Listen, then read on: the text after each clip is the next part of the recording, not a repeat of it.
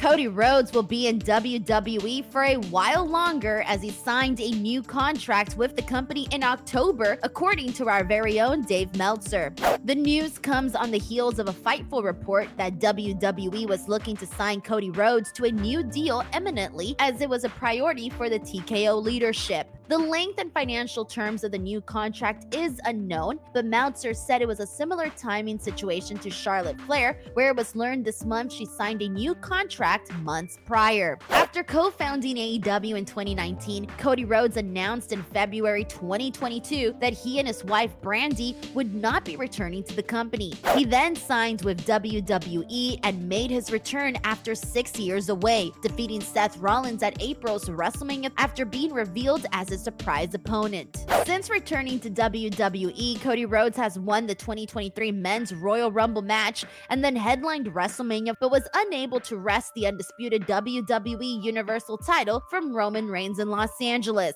He also missed considerable time due to a torn pectoral muscle. Cody has already declared himself for the 2024 Men's Royal Rumble match in hopes of getting another title opportunity. In the new TKO era, WWE has been busy with new contracts as both Rey and Dominic Mysterio have also inked new deals. PW Insider reports that Bayley has come to terms with WWE on a new contract. It's believed to be a multi-year deal. Bayley is the current leader of the Damage Control in WWE. The faction also includes WWE Women's Champion Io Sky, Dakota Kai, and recent additions Kairi Sane and Asuka.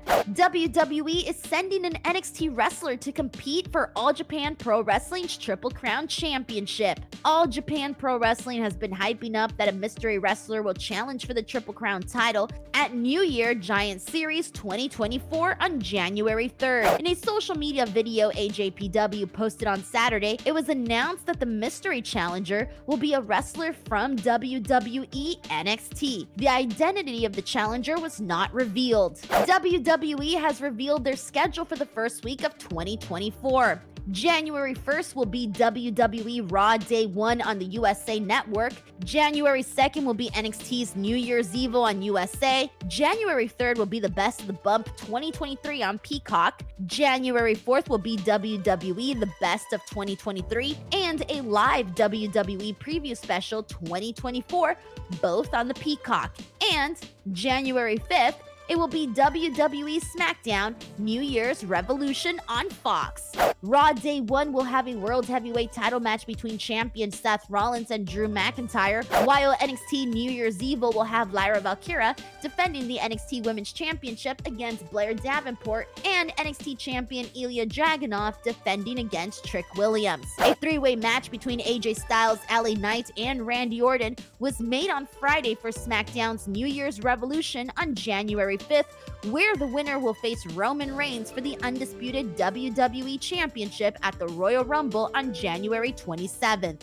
Mustafa Ali is about to embark on a world tour. Ali's non-compete period with WWE expired this weekend, and several promotions have announced him for upcoming events. Ali teased his next steps in a social media post last week. After the clock hit 12:21 p.m. Eastern Time, Prestige, GCW, and many more companies revealed that Ali had been booked for future events. Following the events of Saturday's AEW Collision, Bryan Danielson will face Eddie Kingston in the Continental Classic Blue League Finals on Wednesday's AEW Dynamite. The winner will advance to the tournament finals against the Gold League winner of Jon Moxley vs. Swerve Strickland vs. Jay White, also taking place on Wednesday.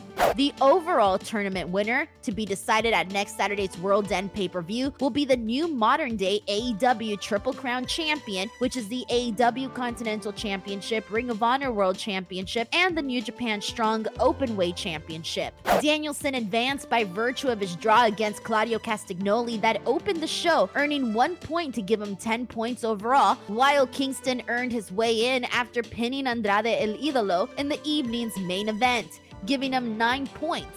Andrade also had 9 points, but Kingston's advanced due to his head-to-head win. Danielson defeated Eddie Kingston as part of the Blue League competition earlier this month, taunting him afterward with an "Eddie is a bum" sign, which was brought up on commentary.